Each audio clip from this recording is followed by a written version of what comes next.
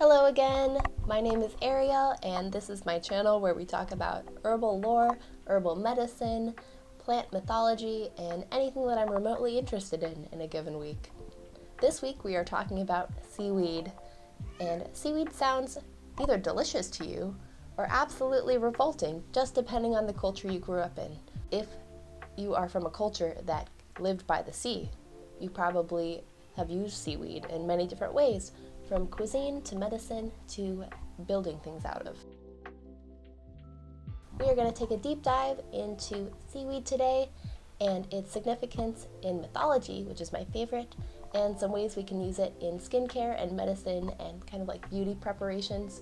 And so if you're a mermaid or a merman or a wannabe, definitely listen in on this one. Merman! We are going to go to a local beach. I live in the Pacific Northwest, and so there is lots of seaweed around here. We're going to see what we can find and talk about how to identify certain types of seaweed and how to use them safely. Here we are at the beach. It is very oystery and rocky, not your typical smooth and sandy beach, so I am wearing shoes today. We are on the shores of the Hood Canal in Washington State. And fun fact, the Hood Canal is America's only fjord. Usually fjords are found in like Scandinavia, but this is our little Scandinavian-like place in America. I'm scanning the beach for any signs of seaweed. The tide's a little higher than I would prefer. We're just going to do the best with what we have, as we always do. And there we go, a little sea lettuce.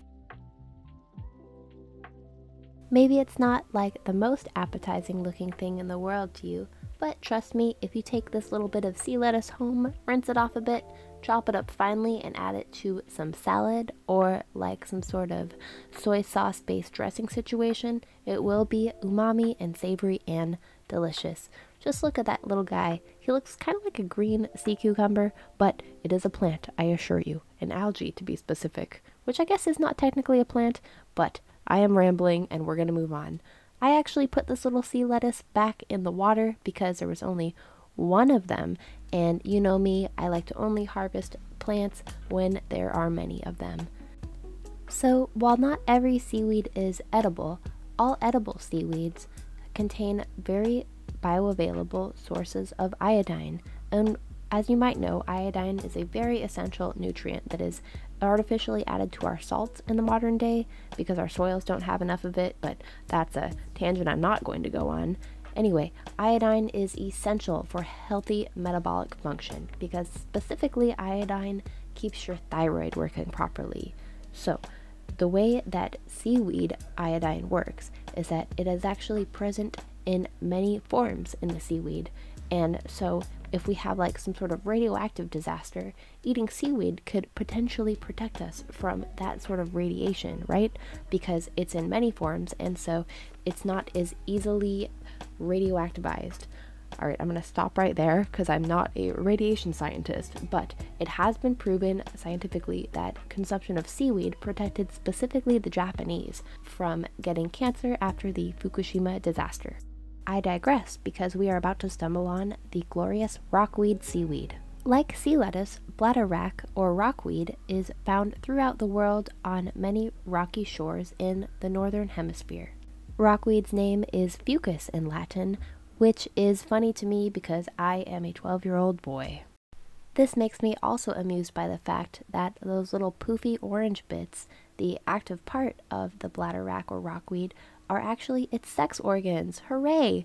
And being that it is summertime, those organs are fully developed now and really ready for harvest. These little vesicles or poppers have a lot of healthy mucilage in them, which is soothing to the skin and digestive tract. They are a wonderful source of many minerals, including iodine that I'm so fond of.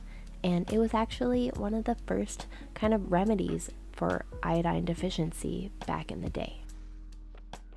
Because there is just so much of this rockweed seaweed, pounds and pounds and pounds in fact, I am comfortable taking a little handful home so that I can do some little skincare things with it, because everyone loves a good face mask, right? And I will tell you how to do that. The thing about harvesting rockweed is that if you don't harvest it super fresh, I guess this applies to anything, it just starts to taste a little funky. So I have been doing several little taste tests of the poppers. They should taste kind of fresh and salty and not have any strong odor or flavor to them to be good. At the end of the day, like with everything, if it tastes good, then it's good quality. And a lot of this tasted kind of musty. I think it's because it's growing on old wood and exposed to the sun a lot. So I am gonna look kind of in the water itself for a better rockweed to harvest. Here I am blinding you with my very Irish legs. I tried so many of these and they all just tasted a little musty, and this is just your daily reminder that it's okay and good to be discerning in all things. If something's not quite right, you don't have to use it or ingest it or have it in your life. You can be a picky bee sometimes. And I finally found a bunch that tastes good, so I just kind of took it off.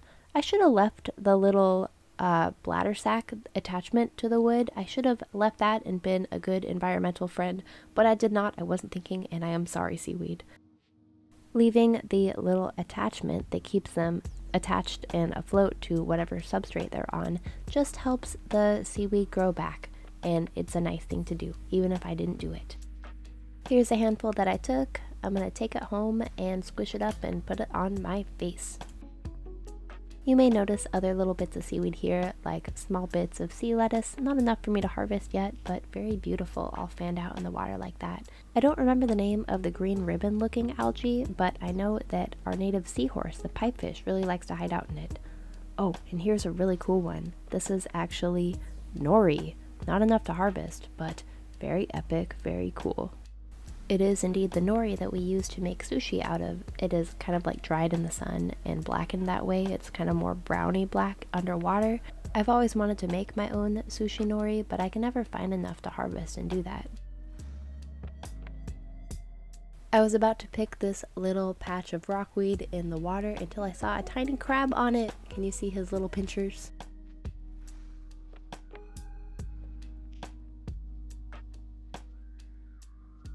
Here's my personal favorite. This is called Turkish towel. In some sources, it is also called Turkish washcloth, and it's a slightly different species, but no matter, they are both classified as red algae. They are edible, and they have these little texturized towel-like fuzzy bits on the surface of the algae, and this is just a baby one. As you can see, it is kind of brown and curly and crusty on a rock, and when it gets bigger it will be more purpley, especially as it gets exposed to the sun.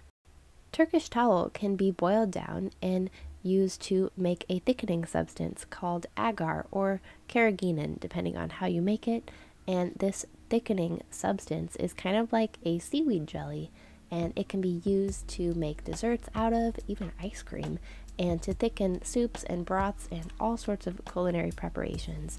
Seaweed extracts are used in everything, in lots of industries, from biotech and tissue regeneration to cosmetics and food preservatives, and even like things like modeling clay. It's crazy. Seaweed extracts are in freaking everything. This Turkish towel is just starting to establish its presence on this beach, so we're not going to take any today.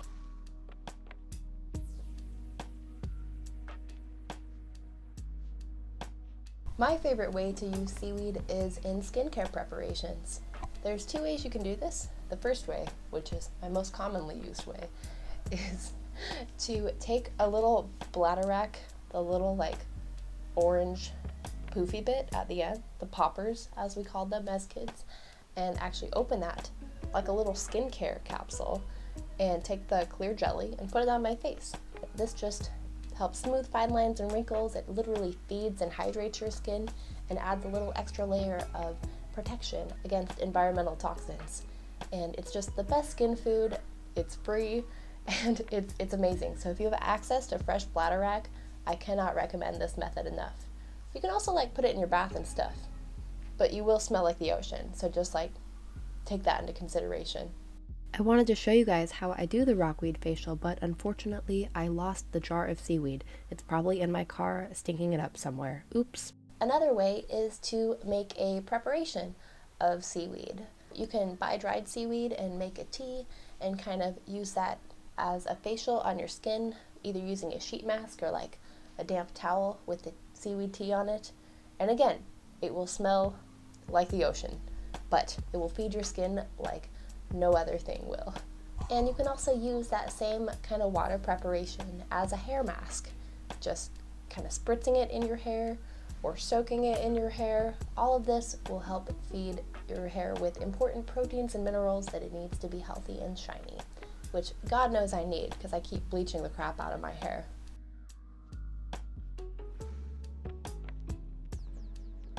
In the Greco-Roman mystical tradition, seaweed is associated with financial prosperity, summoning the four winds and creatures like mermaids and naiads, and the Greek goddess Amphitrite. Amphitrite was Poseidon's wife, or one of his wives, maybe his most important wife, and she wore a crown of seaweed. That was kind of her fashion symbol of the day, and she was actually King Triton's mom. So I guess technically she was my grandmother. Regardless, seaweed has been an important part of the mythology and traditions of the Greco-Roman and especially Celtic traditions because of their proximity to the ocean. The legendary Tuatha De Danann people of the Celtic Isles have another sea goddess named Clydna. Clydna, the sea goddess, holds every ninth wave sacred, and if you speak a wish onto a pearl, tie it up with seaweed, put it in 2 shells, and cast it on the 9th wave. You have to count every 9 waves. I don't know how you do this, but you do. Then the goddess Clydna will hear your wish and grant it. In Scotland, there's a legendary creature called the Kelpie. Now, Kelpie is not named after seaweed. It actually comes from the name of the Celtic word for horse, but Kelties often appear as seaweed-covered horses in the water, trying to lure humans to their death in the water and eat them or something. Being a shape-shifting skinwalker type monster, the Loch Ness Monster is actually said to be a Kelpie, and the only way that you can control a Kelpie and ride it, a la Frozen 2, is to use a magical bridle on it. And once you put the bridle on the Kelpie, then you can ride and control the horse without it killing and eating you. Moral of the story, if you see a friendly looking beautiful horse around or in the water, tread very carefully and maybe don't get too close. Alright guys, thank you for making it to the end of yet another video. I appreciate you all so much. I'm actually super close to 100 subscribers, so definitely share this video to help me get all the way there and more. And next week I will be doing another video. I don't know what on. Let me know what kind of content you like. Alright, I love you lots. Bye!